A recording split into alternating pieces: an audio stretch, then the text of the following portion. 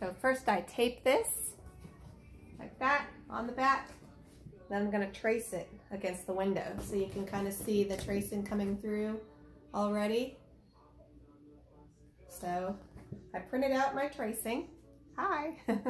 I printed out my tracing and now I'm going to put it on the window and we'll see what we get.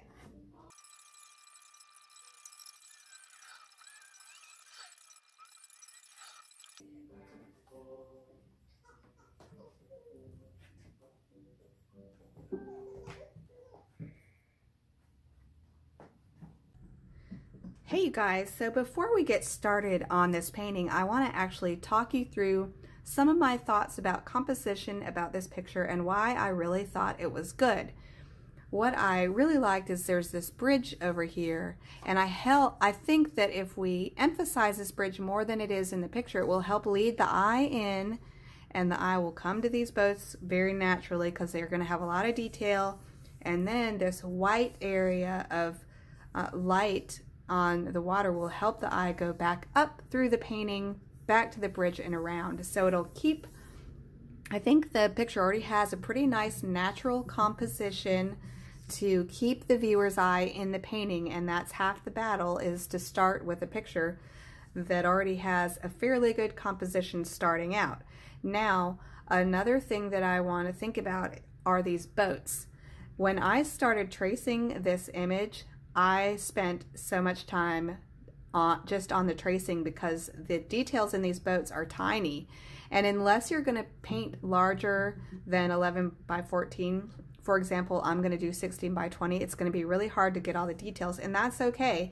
That's part of being an artist, is deciding what details you're going to leave in and what details are important. And for me, the most important things about these boats are the general shapes. And I'm painting 16 by 20, so I will be able to get a little bit more detail. And my plan for these boats is to make this one red to help pull the eye into the painting because of all this green. I think it needs some red anyway to balance it out. And then I'm going to use masking on the tops of each of these boats just to define the boat shapes a little bit, and then really pay attention to a couple key elements in the boat shapes, like this little shape right here on the back of this boat I think is an interesting shape, so I'm going to make sure I save that with masking. This triangle of this boat I think is really a nice shape, and this curve is a really good shape. And then just a few lines of masking to save some of these just general shapes of the boats. I'm going to put some details in this boat and mask along the edge of this boat, I think.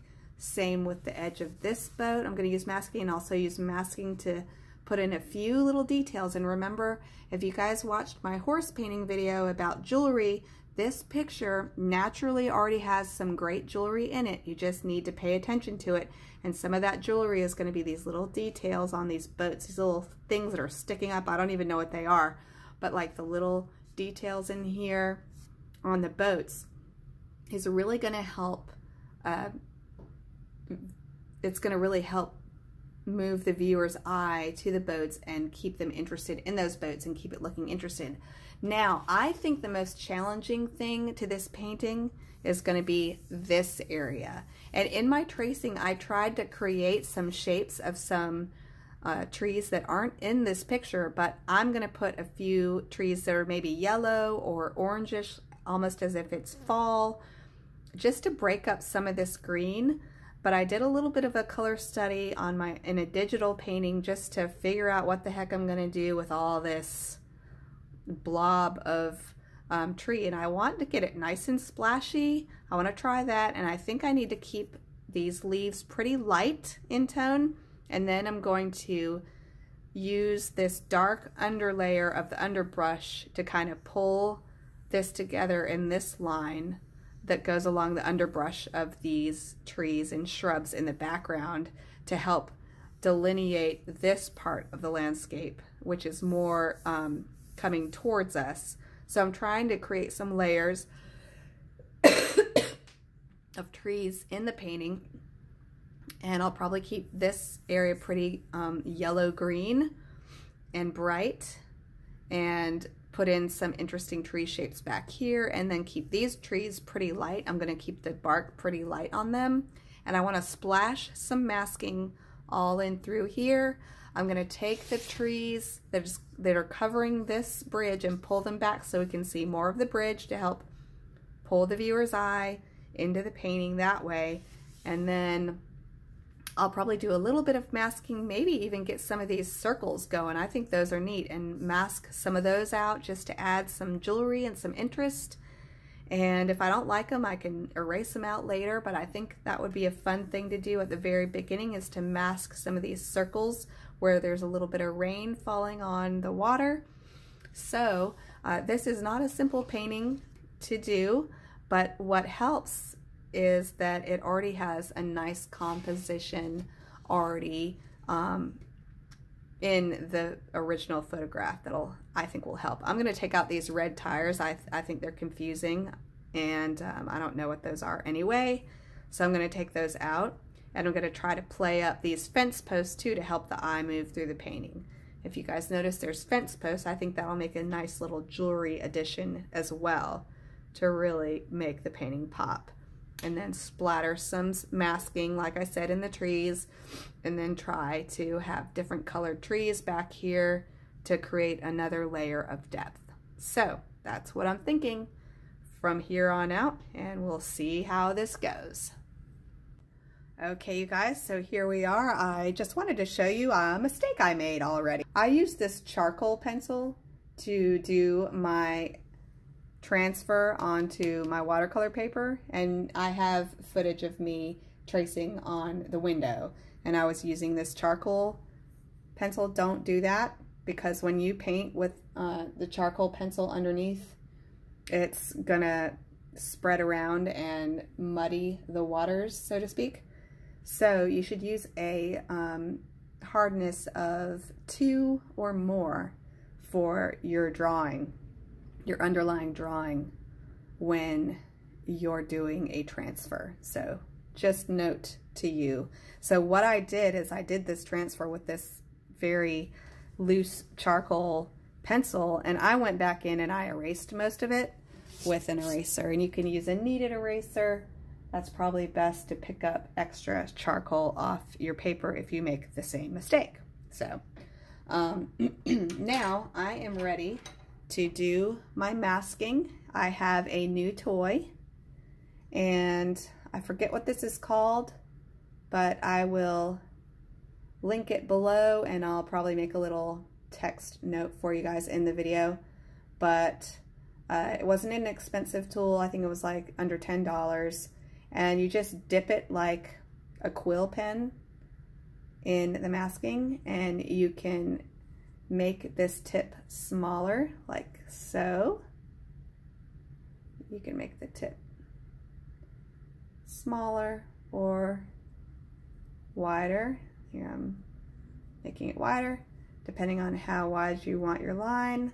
But a lot of people have reviewed these on YouTube and said they are a game changer. So of course I was like, well, I've got to share this with my Patreons and my students and see if they like it and see if I like it. So I'm going to try it to do some of the masking on this piece. And without further ado, shall we get started? All right, so I'm going to pull up my reference photo on my, actually I've got it right here. So maybe I'll just look at the hard copy. I'll do it the old-fashioned way. But I'm going to go in. I've got my masking. Of course, you guys have seen this before. You always make sure you get removable masking. They do make permanent masking that doesn't come up off your paper. But I always put the masking on at the beginning of the painting. What you may not know is that you can paint a watercolor, let it dry, and then put masking over that if there's if you want to save that area, and then do something really loose around it. And then when you go to remove the masking, it will not hurt the underlying paint layer. Just FYI, if you were ever wondering that. So you just simply leave the masking on your watercolor paper until you get the painting to a stage where it's safe to take the masking off and you don't need the masking to keep your paper white anymore, usually towards the end. All right, I've tried this masking fluid once already and it was a bit of a learning curve. I wasn't sure what I thought about it, but I'm gonna try it. But I've also got my rigger and my soap. And you know what I do, I get my rigger wet and I scrub it around in the soap, and then I use my rigger to apply the masking. So I have that as a backup.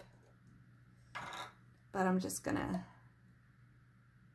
dip the pen in so I have a little bit of masking. And that made a big old blob. Okay. Masking will come out of it.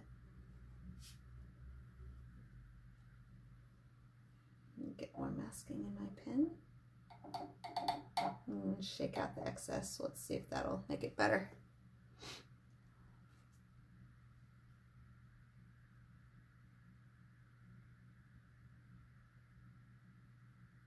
It's kind of drying out.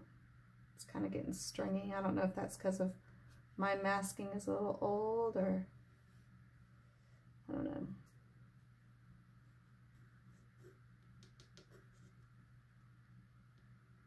I think I just need to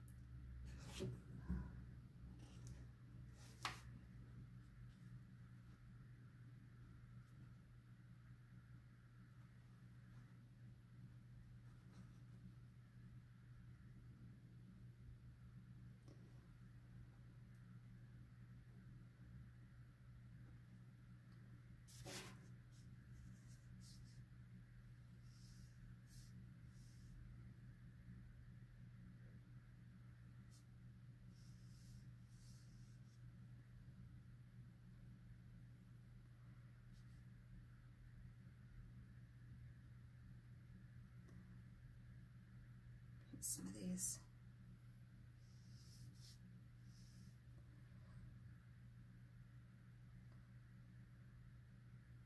Beautiful rings.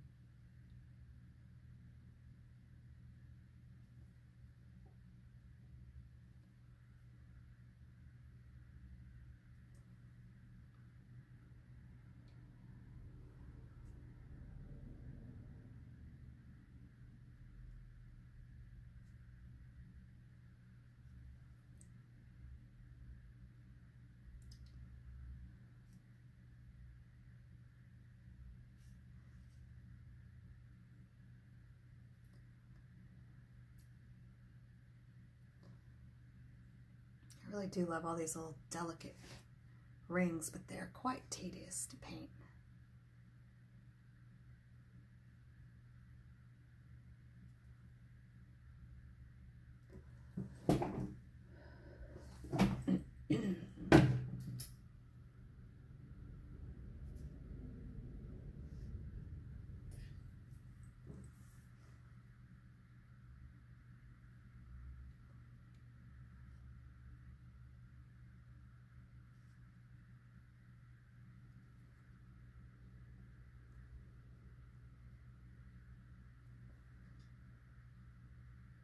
I think it'll really pay off if you take the time to paint some of these little ring drops from little fallen drops of rainwater. Okay, I'm gonna rinse out my liner. Don't want it to get too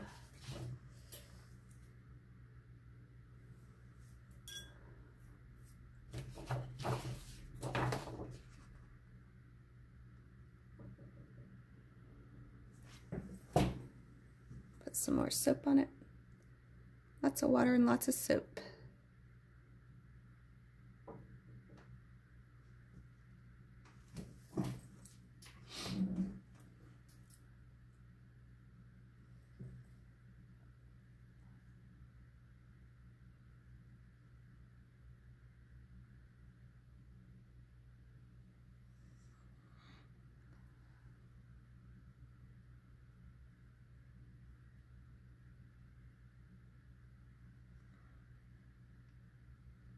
These little dots of light and these otherwise dark watery shadows is going to really pay off. I know it's tedious, but this is what I talk about when I talk about jewelry. It really makes a painting come alive. To get the jewelry in, you guys. Sorry. It really will help your painting though.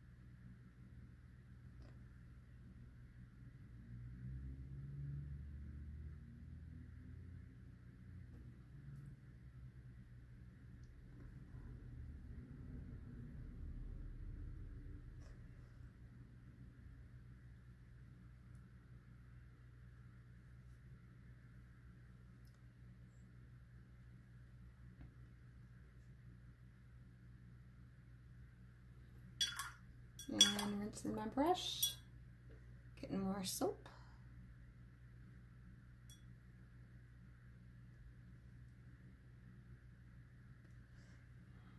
I'm gonna put some jewelry on, especially these boats here.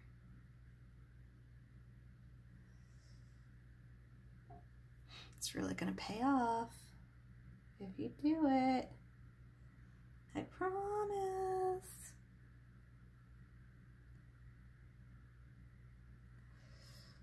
Get these little details in, you guys. You're gonna look good. I'm telling you. I'm telling you. These little tiny details is where it's at. You know the saying, the devil's in the details? True story, y'all. The finer you can get. I made a big blob. Wah. Finer you can get these little details, the more impressive your painting's gonna be. If you get little hairline glints of sun along the edges of this boat that's in the very foreground, look at that little thin line of light. If you can get that, your painting is really gonna be impressive. I think. Pretty sure. You're not gonna wanna miss those pretty details. Okay, I'll stop sounding like a weirdo. But I'm just saying, please, don't forget to mask in your jewelry at this point for this particular painting. Now is the time to mask in the jewelry. It really will add so much to this painting. Now I want to make sure I get this line right.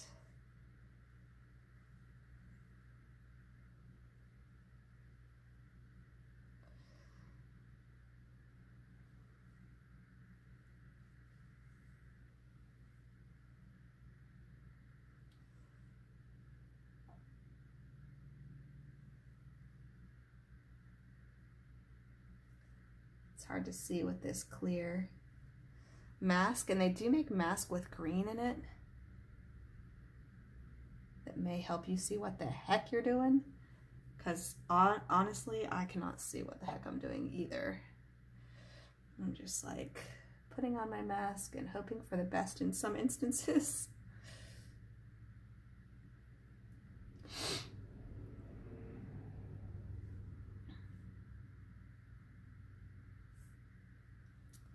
Now, in the foreground here, there's some plants. I'm just gonna put in a few leaves just to denote that texture.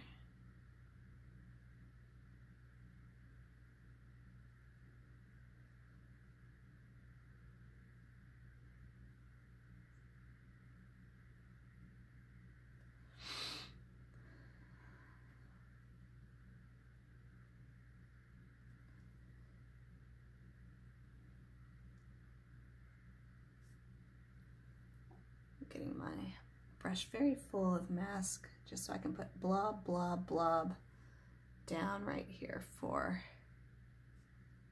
to suggest leaves.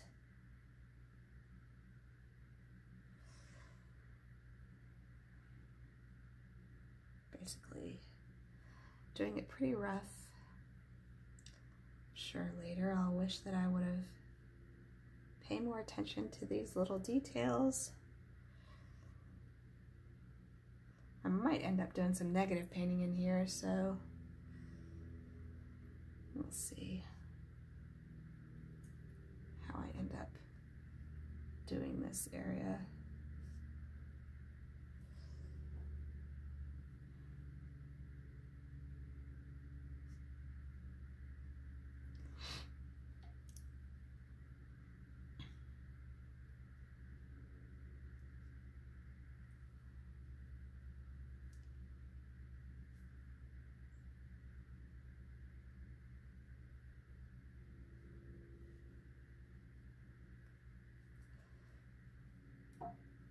Put in some little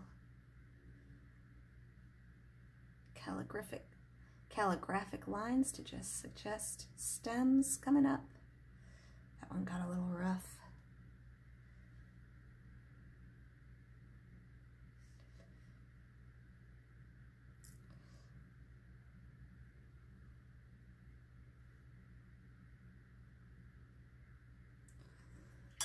Okay, I'm gonna rinse out my liner.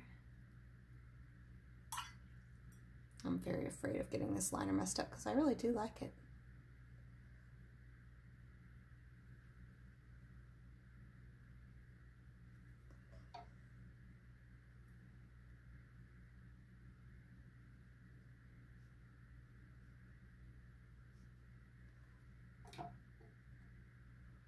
And then I'm gonna splatter some here too.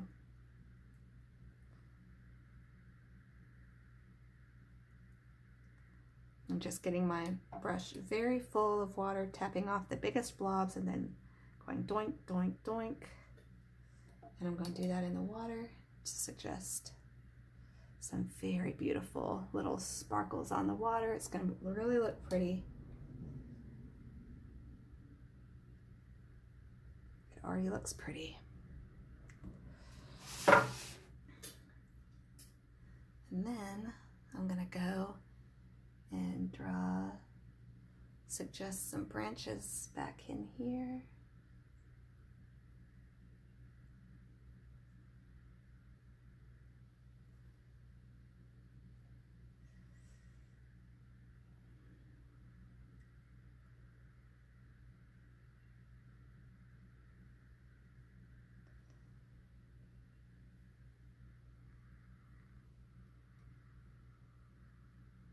These are dark trees in here, but this tree right here has some moss on it, so I'm gonna try to emulate that by just scrubbing the side of my rigger along the trunk of this tree.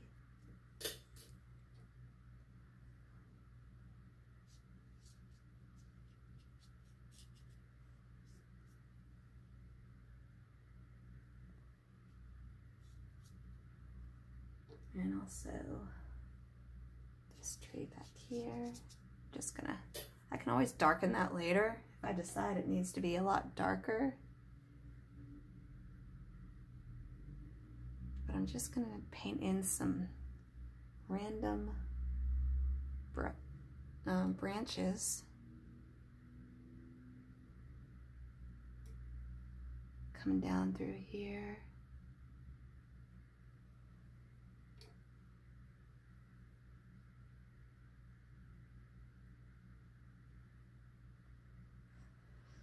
And then I'm gonna splash some leaves in here.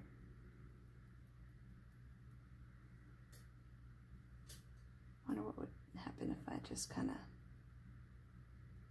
squash those. That'll be an experiment, you guys, because I don't know what that's gonna look like. I just smushed a bunch of little, I'm trying to get a kind of more of a leafy texture instead of the round texture. So I'm just kind of smushing some of these. I don't know if that'll turn out right.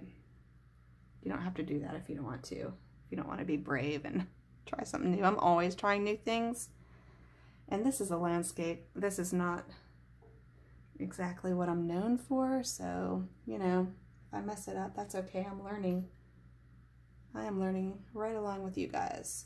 So I'm just gonna put in some splashes of leaves, some heavier than in others. Like right here, I'm getting masking everywhere. Okay, I'm gonna let that dry, and we're gonna see what we got. I've been doing this for a half hour. You guys are probably tired. Gonna smush. I don't want these perfect little circles for the most part. Maybe a few, but some of these I want these to look like leaves in here. All right. Hopefully I won't regret that.